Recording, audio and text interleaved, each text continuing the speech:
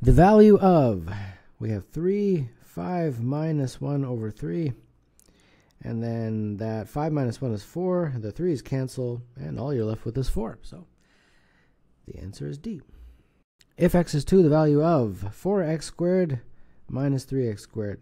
Well, that is just x squared. If x is 2, plug it in. So that'd be 2 squared, and 2 squared is 4. So the answer here is C. How many 1 by 1 by 1 cubes are required to make a solid 2 by 2 by 2 cube? A 2 by 2 by 2 cube has a volume of 8. Now 1 by 1 by 1 has a volume of 1. So how many 1s can we put into 8? Well, obviously the answer is 8. So number 3, the answer is E. Shu Xin begins with 10 red, 7 yellow, and 3 blue candies.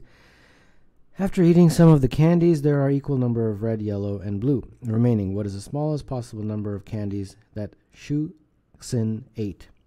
So 10 are 7 yellow and 3 blue. So we have to eventually get to the same number. So that same number is most likely 3, because you can't go lower than 3. Well, you could go lower than 3, but then you would no longer satisfy that criteria, because we want the smallest.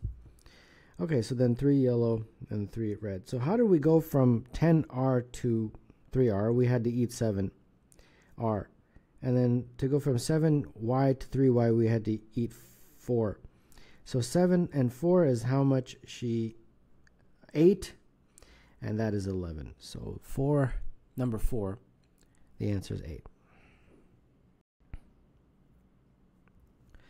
Square PQRS is divided into 16 smaller congruent squares as shown. What fraction of PQRS is shaded? Okay, so if you have a square like that, let's cut every square in half, like by making a diagonal. So if you count all the squares, it's 4 times 4, 16 squares. But if you count all the halves, it's 32 of them. 32, let's just say 32 triangles, because they are triangles. And now let's count the total number of triangles. So let's go 1, 2, 3, 4. This is 5 and 6, 7, 8, 9, 10, 11, 12. So 12 of the 32 triangles is the fraction that is shaded. And in lowest terms, 6 over 16, 3 over 8. And 3 over 8 would be E.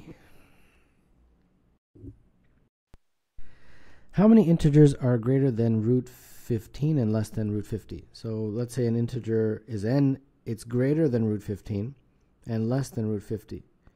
So root 15, it's best to convert it to decimals. It's about 3.8. And root 50 is just over 7, right? So 7.1, let's say. So how many numbers that are integers are between 3.8 and 7.1? Well, I think that's 4, 5, 6, and 7. So there's 4 of them. And therefore number 6, the answer is B. The line with equation 3x plus 6 is reflected in the y-axis. What is the x-intercept of the new line? Let's draw a graph. And let's see what happens. So here we have x and we have y. So y is equal to 3x plus 6. So let's draw that. When x is 0, y would be 6. So let's say right there. And when x is minus 2,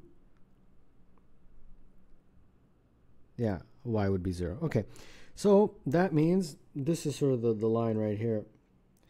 And then we are reflecting it in the y-axis, so therefore the reflection line would be like that. Approximately like this. Okay, so what are they saying? What is the x-intercept? So what is this point? Well, it would be exactly equidistant from that point. So if that's minus 2, this would be plus 2. And that's all there is to that. So number 7, the answer is A. If 10 to the power of n is 1,000 to the power of 20, what is the n? So 10 to the power of n, 1,000 to the power of 20. 1,000 is 10 to the power of 3, all to the 20. And therefore, that's 10 to the power of 60, and therefore n is 60. So number 8, the answer is B.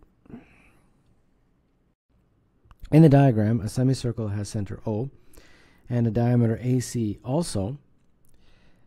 B is a point on the circumference such that BAC is 25, the measure of BOC. So let's see here. BAC, so this is 25, right? Okay. And these are radii, OB and OC. And because AC is the diameter, by definition, that is going to be a right angle. So therefore, that angle would be 180 minus 90 minus 25, which is 65, correct?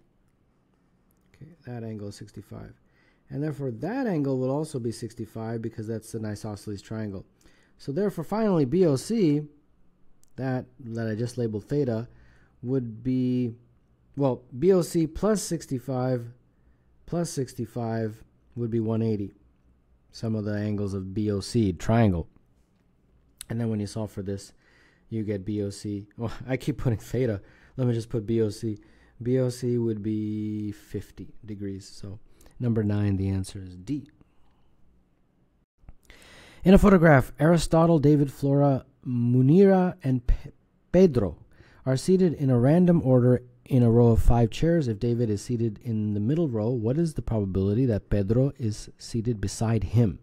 So we have 5 seats, and they've told you that David is in the middle for sure. So he's fixed there. And they're saying we want Pedro to be either here or here. Okay? Now, in any probability question, it's usually a fraction. We have the top and the bottom. The bottom is the total number of choices. Our total number of choices are 1, 2, 3, 4. And then the top number is our specific condition that we are trying to achieve. And what we're trying to achieve is we want to put Pedro either here or here. So there's 2 possible choices for him, and that's the probability. And of course, in lowest terms, that would be 1/2. So number 10, the answer is C.